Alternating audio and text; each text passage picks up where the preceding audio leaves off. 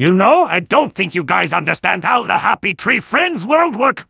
First, Jiggle is not a whore. The cartoon has no continuity and relationship change each episodes. And also peoples that hate Flippy X Flaky, okay, but stop saying this ship is bad because of their ages difference. There's no proof of that. If you think that, what about the time Jiggle dated Flippy? Why everybody talk about the ages for Flippy X Flaky but not for Flippy X Jiggles? You peoples are just hypocrite. So off to visit your mothers.